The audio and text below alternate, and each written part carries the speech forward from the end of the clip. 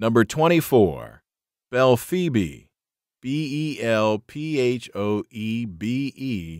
Belphoebe. Ah, yes, another name from Mommy's favorite piece of literary work, as if to bring her favorite character to life. This time it's from a poem called The Faerie Queene, written 7 million years ago. You know what? Fuck it. Go ahead and name your little fairy sprite Belphoebe. Get her a wand and some tiny little wings.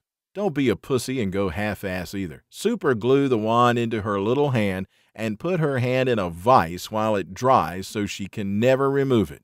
Staple those wings into her back.